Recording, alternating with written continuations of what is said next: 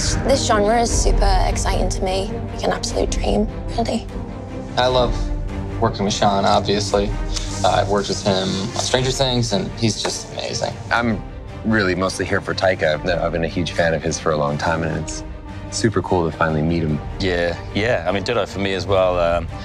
I've known about Ryan for a long time, and you know, I think we've always been trying to like meet up or connect or work together at some point, and to finally get that chance to actually be in the same thing together for the first time ever is actually cool. Didn't you excited. guys do a movie together? What? Didn't you guys do a movie together? Yeah, dude, I think heard you guys talking about that. I don't think so.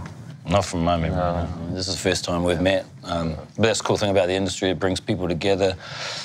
We've been mutual admirers of each other for a long time from afar.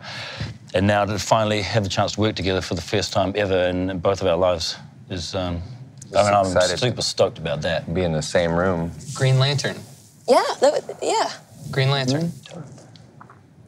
I don't think so. Maybe you're thinking of Jessica Tandy, Kathy Bates, fried green tomatoes. 'Cause I don't remember you guys. Seth Rogen, Green Hornet. That's it. Yeah. That's where you're getting confused. He's amazing in that. But neither of us are Seth Rogen. No, You did Green Lantern, It was definitely Green Lantern. right?